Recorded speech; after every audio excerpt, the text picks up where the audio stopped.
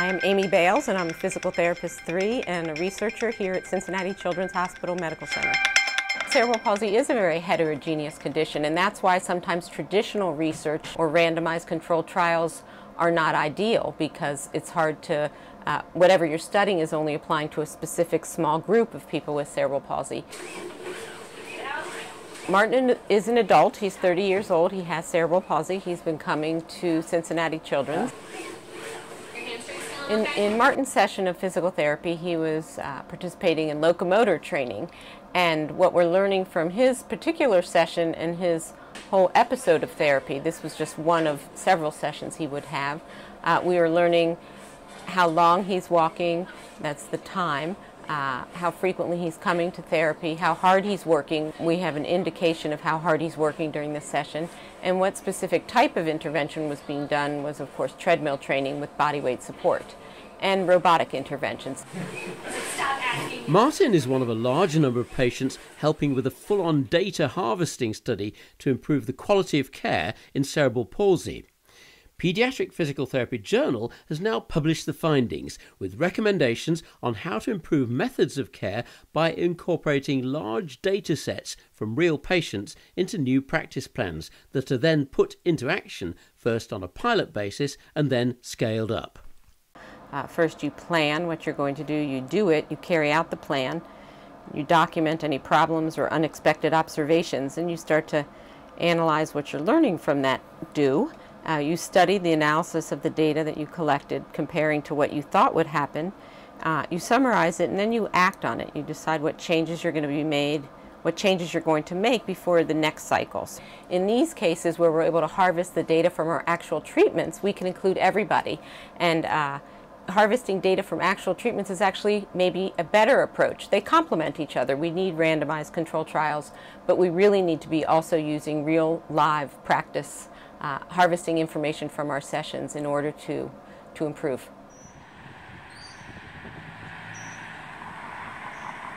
You've been looking at quality improvement, a special initiative that you're trying out, you're testing, you're developing, and it's all about cerebral palsy. Tell me about the importance of this. What is the importance of improving the quality of physical therapy in cerebral palsy for children? Cerebral palsy is the most common physical disability that we see in children, and children with cerebral palsy come to physical therapy throughout their lifespan. And indeed, often we even see adults here at Children's Hospital that have cerebral palsy. So for that reason, because they come for therapy so often, so frequently, and throughout their lifespan, we want to make sure we're doing the right therapy at the right time. What were you trying to do then in this study that you're now reporting? Well, we want to be able to deliver the right dose of therapy. And in order to know what dose is, that really takes into account the frequency of therapy, the intensity of therapy, the time, how long it's done for, and the type of intervention. So in order to do that, we really felt that we had to restructure the way we document our sessions so that we can track in greater detail what exactly we're doing. And of course, therapists are doing this all the time already. So what routinely are your colleagues doing everywhere to document and to get the dose right and to assess it? What has been happening and is indeed happening now?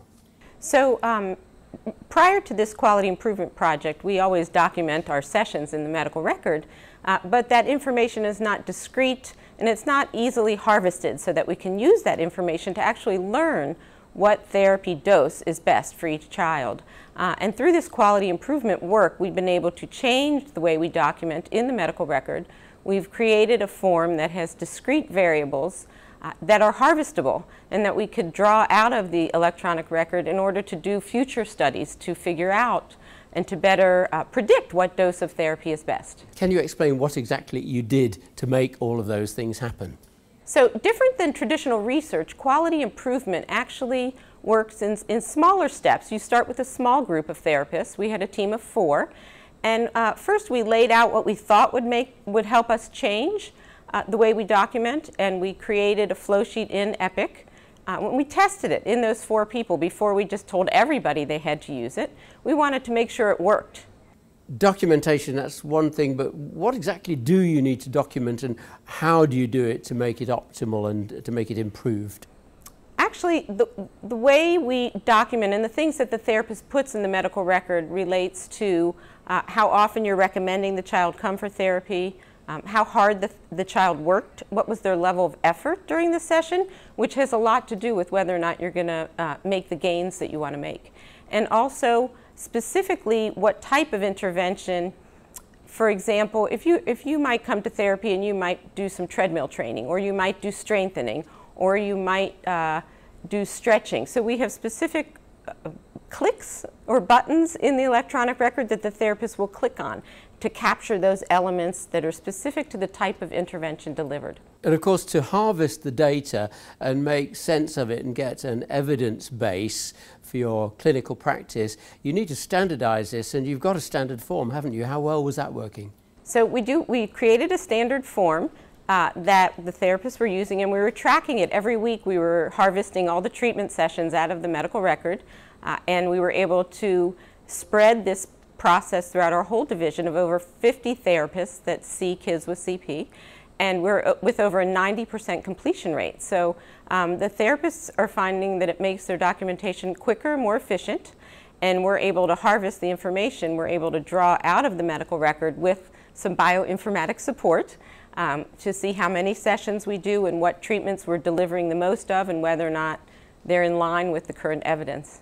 And as an investigative tool, you've been using a system called Plan, Do, Study, Act, PDSA. Tell me about that and how it works in practice to help you improve clinical practice. So again, quality improvement is different than traditional research, and it uses Plan, Do, Study, Act cycles where you test something, and each time you do a test, you're planning it, you're studying how it worked, you're adapting it, planning it, doing it, studying it, and acting on it. So after you test a cycle, for example, when we first developed the electronic form, we would test, one or two therapists would test it, and they would say what they liked about it, what they didn't like about it. We would study what they liked and didn't, and then we'd either adapt it or adopt it.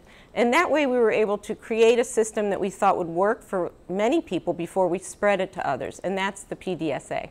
Are you able to give me any examples of what improvements you actually have implemented that you've been trying out in your groups? So this project really was about improving the process of us documenting. So we have improved our process, and everybody that's treating kids with CP is using this flow sheet, and in fact we're spreading it to the other conditions in our division and to the occupational therapists as well.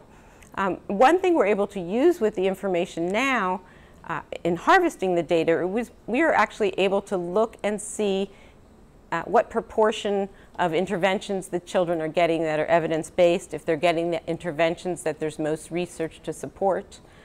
So we're actually starting to use this data now to study our practice. You want clinicians actually to use these things. How much buy-in have you got so far, and how far down the line of inspiring and motivating physical therapists are you? Yeah, so that's a good question. Another part of quality improvement is really engaging the team. So it's very important to engage the team and to start with people that are what we call early adopters and are interested in changing things, because change is always hard. So we did a lot of that throughout the process, and some of the things we did to motivate and engage the therapists were providing feedback weekly on how we're doing, what information we're getting. We would actually videotape therapy sessions and have the therapists watch them and practice filling out the form, and then we'd measure agreement between what the therapist completed in the medical record and what somebody who watched the videotape of the session. So we did a lot of things to motivate people. We even did things like the small team that we started with on the day that the flow sheet went live in Epic. We decorated their desks and there was candy around so that, you know, it was a celebration. In the there actually is a quality improvement course that I took as part of this project that was 6 months long, and one of the things they talk about is, you know, having a pizza party when things go well. So providing feedback and celebrating successes were really, I think, instrumental in getting buy-in across so many people. And if you were to boil down one or two practical messages that as a result of this quality improvement initiative work you would like to pass on right now to therapists, what would those comments be? I think people will probably say that it's not possible to standardize the way we document and to do it this way and to click buttons in the chart, that you lose your ability to customize what you're writing about. We feel like we need to write more. We kept the ability to customize some, but it really is possible to do this, and what it can offer us in terms of our profession is enormous. So I think the message is that we really can standardize the way we're documenting. We can use this information and gather the data on what we're doing in sessions and measure outcomes in order to improve the care and do the right care for the right child at the right time.